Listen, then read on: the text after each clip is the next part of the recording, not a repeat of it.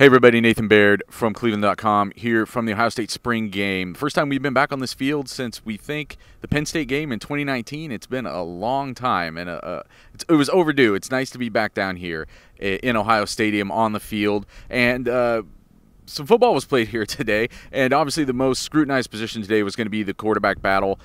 C.J. Stroud, Jack Miller, Kyle McCord. I thought all three looked good at times. All three had some issues at times, but the overarching theme for me today was that C.J. Stroud, we assumed was the leader of this thing coming into the spring. We assumed he was the leader of this thing coming into today, and I thought today that was only reinforced. I thought he was the one that looked the sharpest. He was the one that looked just kind of the most in command. It's kind of one of those things that you kind of know it when you see it, and I think you see it more from C.J. Stroud at this point than you do the other two guys. I thought Kyle McCord, though, showed some good things as well. I thought Jack Miller was the one of the three who maybe had the most issues coming out of today that he'll want to try to work on. You know, some accuracy things, some decision-making, including throwing a pick in the red zone on the first drive of the game.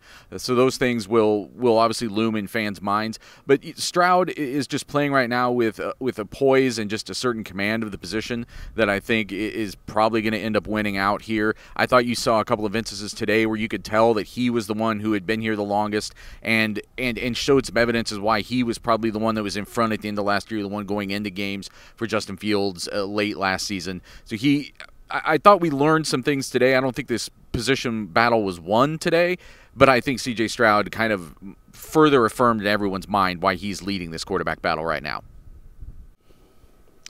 Hey everybody, it's Stephen Means, and I am on the field. I never thought I'd be able to say that sentence ever again, so let's just start there. Yeah, Nathan's right. I think it was the Penn State game last time we were down here. But listen, I'm not going to play the game here.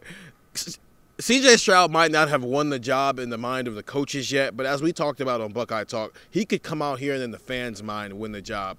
And with that stat line, you kind of win the job, especially when Jack Miller didn't always look great. He had some good moments, but he also had some moments where it was clear he was holding on to the ball a little bit too long and going through his reads a little slow. He did have the interception in the end zone, had some accuracy issues, while Kyle McCord showed his upside. I mean, he had a couple big plays. He had to throw to Garrett Wilson. He had a couple others as well. He probably – the most big play of the quarterback is probably him. So if you had to rank it off of who's got the best arm, he's probably number one. But if we're going to be honest here, of quarterbacks who had the best performance today, C.J. Stroud is one, Kyle McCord is two. Jagger LaRoe is the walk-on is probably three, and he probably had the best throw of the day to Sam Wilkins in the end zone. That's walk-on to walk-on, and then you'd probably put Jack Miller fourth. Obviously, a lot can change between now and September, but if we're going to be honest with ourselves, the momentum was towards C.J. Stroud coming into today, and all he did was help that with the way he performed.